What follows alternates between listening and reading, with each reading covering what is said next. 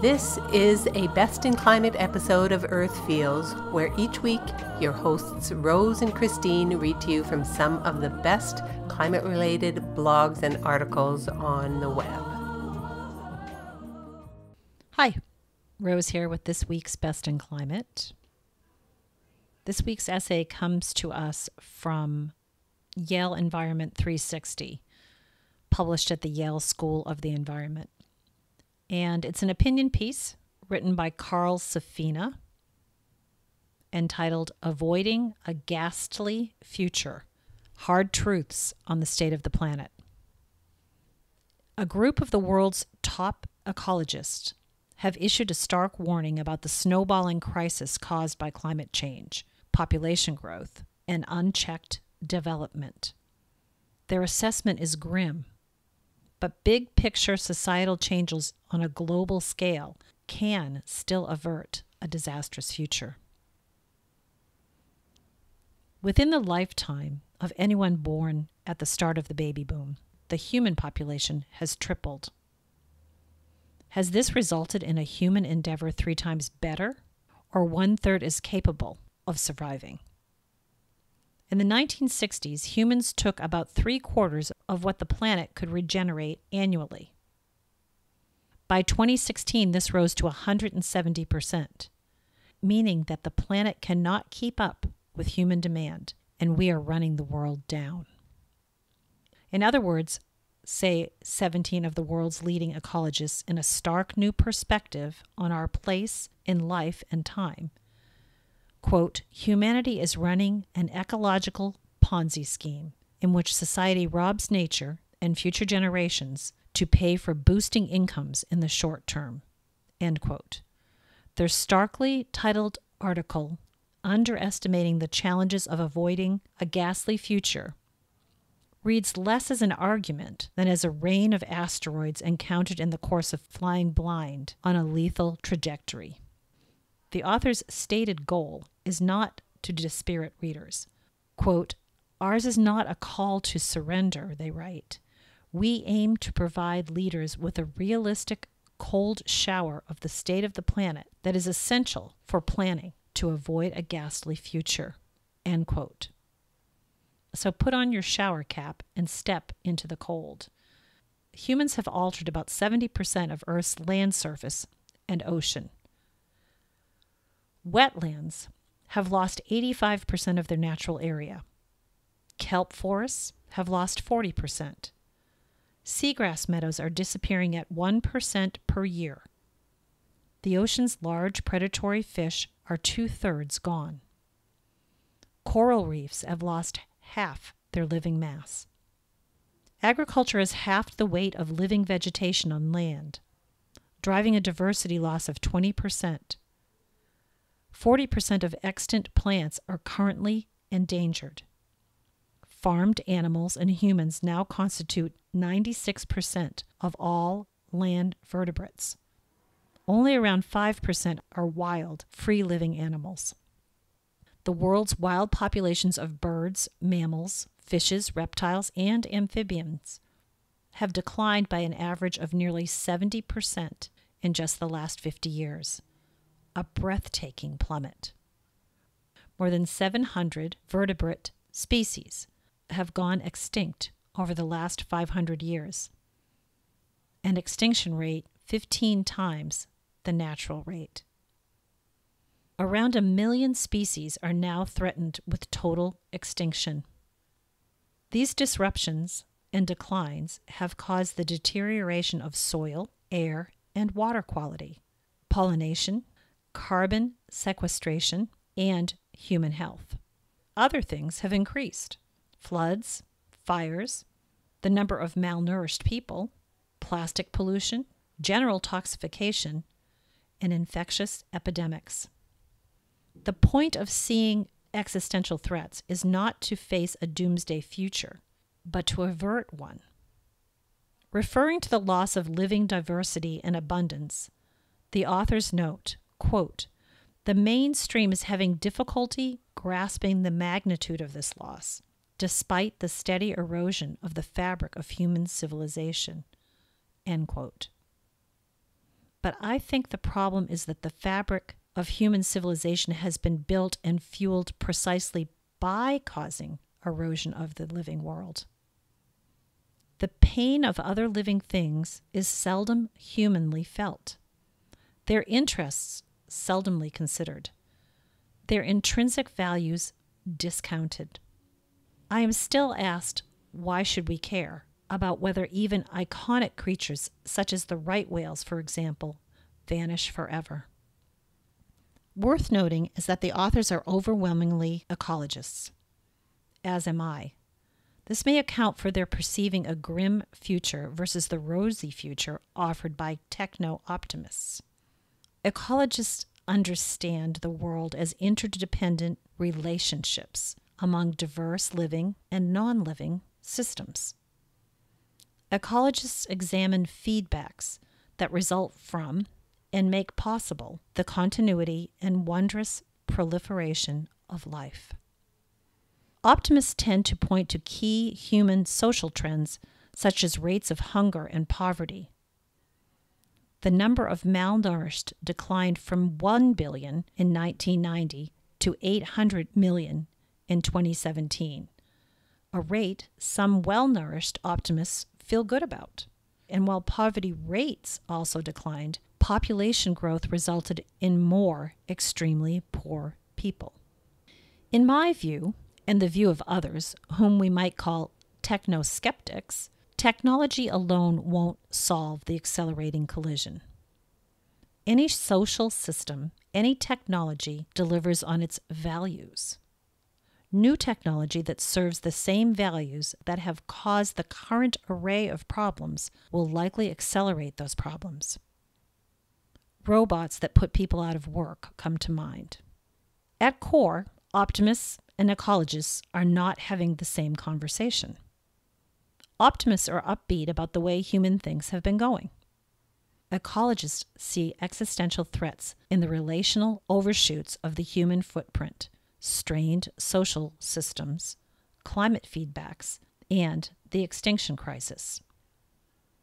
Ecologists understand that building an ever larger human enterprise has resulted from putting more of the world through a macerator at the expense of the rest of life on Earth and generations unborn.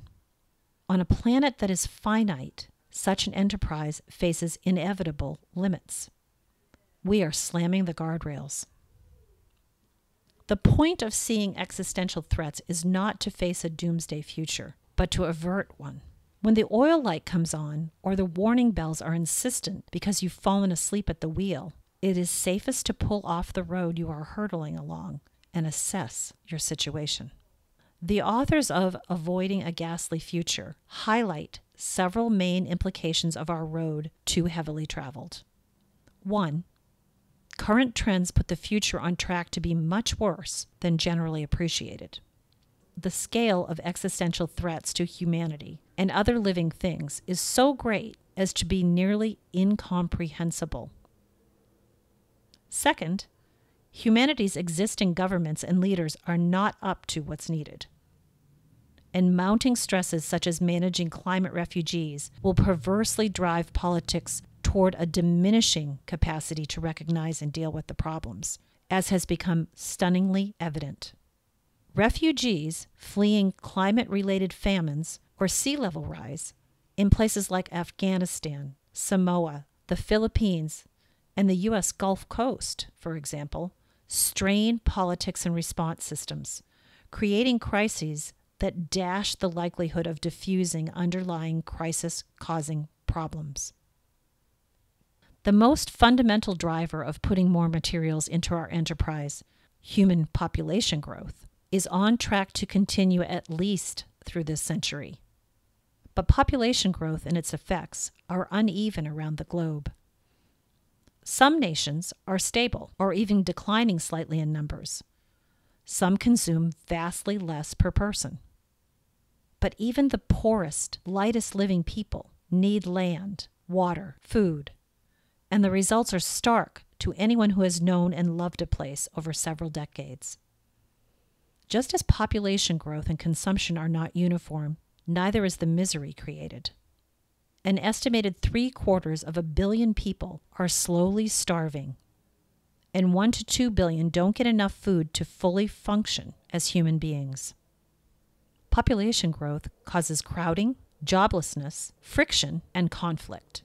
Managing the heat of friction as population grows and the economy is under pressure to keep up makes it more difficult to cool it.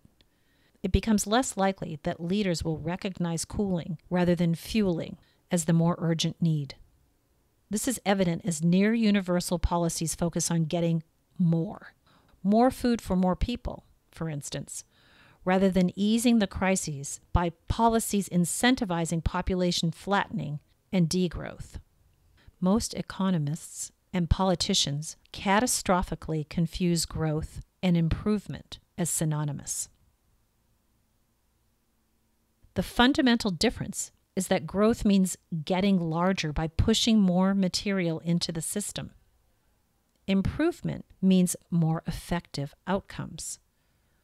We all experienced a period when our body's program was growth.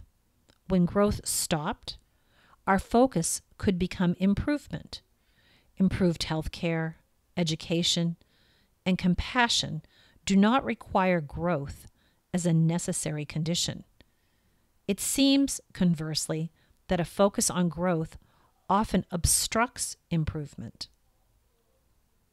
Meanwhile, global economic growth will continue through this century, meaning that aggregate consumption will increase in coming decades. Fossil fuels presently enable most consumption. They're the source of 85% of commercial energy, 65% of fibers, and most plastics. Agriculture also depends on fossil energy. Consequent to this burning, climate warming has matched or exceeded prior scientific predictions, and the most recent models predict more warming than did earlier models. The loss of living things may mean little to most people, but climate changes are more obvious and more directly damaging to human life and investments. Perversely, atmospheric warming threatens to lower regional agricultural yields, increase mortality and morbidity, and even affect human cognitive functioning. The intensifying storms, coastal washovers, and fires of late might reasonably cause us pause. Such existential threats would seem likely to command the full attention of governments. But national and international responses have been wholly inadequate. Nations are not meeting goals set under the Paris Climate Accord, the Convention on Biological Diversity, and the UN Sustainable Development Program, due mainly to the lack of governmental commitment to their success. The authors say that without fulfilling existing pledges, not to mention additional measures required, Earth's temperature will be catastrophic for biodiversity and humanity. Worsening trends should prompt positive responses from a rational being. The opposite is occurring. Worsening trends exacerbate social pathologies. Politics works short-term. Changes necessary for a livable future are politically risky. Meanwhile, politicians seldom get blamed for incurring the real risks and mounting costs behind catastrophic floods and fires. Conflicts, refugees, and wars are seldom understood as being partly, sometimes wholly, attributable to environmental changes. Those problems increase discord. Crises fuel the rise of extreme ideologies, terrorism, and autocratic heads of state. The U.S., Brazil, and Russia are among the examples. All this makes less likely the cooperation necessary to ease root causes, creating a perverse cycle of ecological decline, rising risks, catastrophic damages, social inequity, and dysfunctional responses. Environmentalism, rather than being regarded as a nonpartisan endeavor to bring humanity together in a quest for self-preservation and planetary stabilization, as in the 1970s, is now often seen as a political ideology.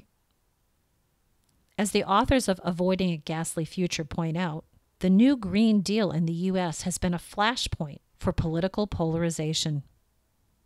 Indeed, environmental groups are frequently labeled terrorists. To get a quick idea of how dangerous it has become to protect land, wild things, and wild places, search the web for environmentalists murdered. There were over 200 killings in 2019. Big picture solutions exist, including fundamentally tweaking global capitalism by including costs of pollution in the production of carbon and chemicals, for instance, rapidly attenuating fossil fuel use, and ditching the delusional ideology of perpetual growth. Even the most fundamental issue, human numbers, could largely solve itself as social progress continues alleviating what might be the world's most widespread inequity, the suppression of women. If there is one silver bullet, that bullet is full citizenship and the empowerment of women. What the solution-assigned institutions have lacked at the helm, however, is a species capable of the foresight, cooperation, and compassion that would avoid sinking the planetary ark. Whether humans could become that species remains to be seen. We are manifestly capable of creating planetary problems. We are not proving capable of fixing them. A reckoning is coming. The authors warn that the only choice is between exiting the overshoot by design or by disaster. If we don't get it, it will get us. There is no third way out of inevitable contractions in economic growth and human expansion. On the positive side, many examples exist of successful interventions at smaller scales, such as the cleaner skies and waters resulting from laws and policies in the U.S. and elsewhere, and the successes of the U.S. Endangered Species Act. But the authors contend that globally, only colossal international approaches to the colossal problems could let nations chart a less ravaged future. The point of Avoiding a Ghastly Future is that we must all recognize the enormity of these problems. But the authors believe that reality can be faced without sowing disproportionate fear and despair. They say the necessary choices will entail difficult conversations about population growth and the necessity of dwindling but more equitable standards of living. About this last conclusion, I don't fully agree that it has to be like that. I hope the optimism bias that they warn of isn't getting in my way. More equitable standards of living mean not dwindling standards for all, but rather, for many people, bigger and better lives than current inequities force billions to endure. Women who attain empowerment tend to seek smaller families simply as a matter of personal choice. So what is difficult for some should hold great attraction for many now deprived of dignity, education, and equality. In my view, if there is one silver bullet that can quell the multi-headed dragon of our looming future, that bullet is full citizenship for women, legally, financially, and culturally. Where women can enter higher education, secure bank loans, inherit wealth, own businesses, and ascend to high positions in business and government, population growth has largely tended to slow as living becomes more equitable. Women more in control of their decisions and lives choose birth spacing and smaller family size. No discussion is necessary about the need to reckon with global population. Personal decision-making suffices. The secret of those who attain more control of their lives is that smaller families give people larger lives. The biggest slices of pie get cut at the least crowded tables. The cold shower outlined in Avoiding a Ghastly Future should motivate scientists to speak out strongly and should motivate investors and policymakers to envision and implement the many comprehensive solutions that have been charted. It's not really a matter of avoiding a ghastly future. It's whether we decide to create one. If we decide not to, we have our work and our moral and ethical reflections cut out for us.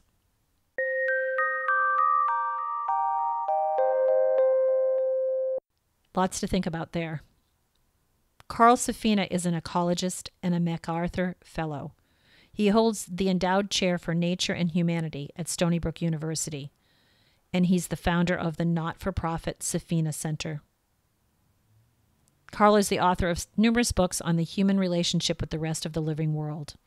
His most recent book is Becoming Wild: How Animal Cultures Raise Families, Create Beauty, and Achieve Peace. I'll leave a link for carlsafina.org and the Safina Center for you to look further. Thanks for listening. Catch you next time. Children of the earth, I'm calling out. There's a mission for you and for me.